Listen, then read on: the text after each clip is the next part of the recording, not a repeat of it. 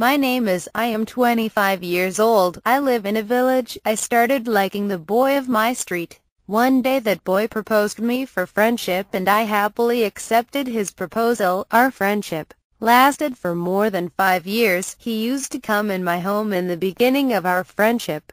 But as the time passed, my parents came to know about it and they strictly told him to keep away from their daughter. After that, we started meeting each other stealthily. The whole village had come to know about our friendship with each other. He used to take me from my college. We usually went to the restaurants for fun. As he was out of word, his parents decided to send him abroad and they pressed him to get married as they would remain alone after his going to abroad. My parents did not agree for my marriage with him because we did not belong to the same caste. Under the pressure of his parents, he married the girl of his parents' choice. After 2 months of his marriage, he went to abroad. Now he has a son also. He calls me even from abroad and he wants to keep in contact with me. We often keep on talking with each other on phone late night. He tells me that he has got married just under the pressure of his parents and he does not experience any sort